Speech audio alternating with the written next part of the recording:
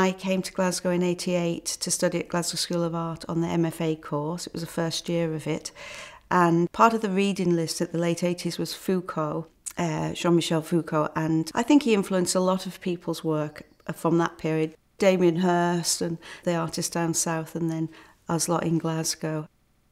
So we dealt a lot with the body, restraining the body, or the power structure of institutions. And so that influenced my work quite a lot. But actually what run alongside that was the kind of stuff unconsciously in me from my own childhood, where as a small child I'd been in a children's home for a while.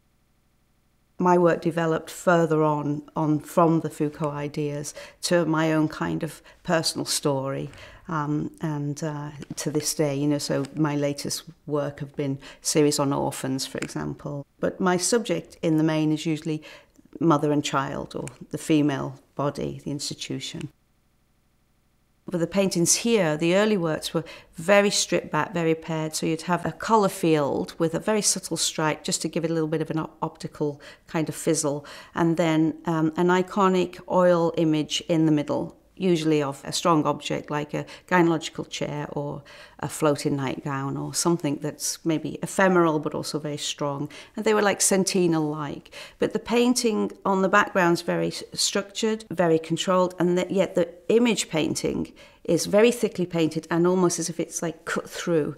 It's almost like a little frenzy. You know, when you get close up, it becomes kind of abstract expressionist, really. What you realise as you get older is your art career started as a child, and children are just natural at it. Nobody's looking over their shoulder saying, don't do it like that, do it like this.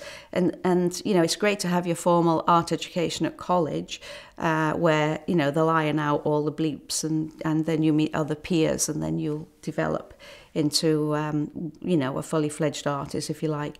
But really, as a child, if you're interested in art, painting, drawing, anything, you know, sewing, making, just do it. It's great. And that's where really it all starts in your childhood, and all those hours that you put into it.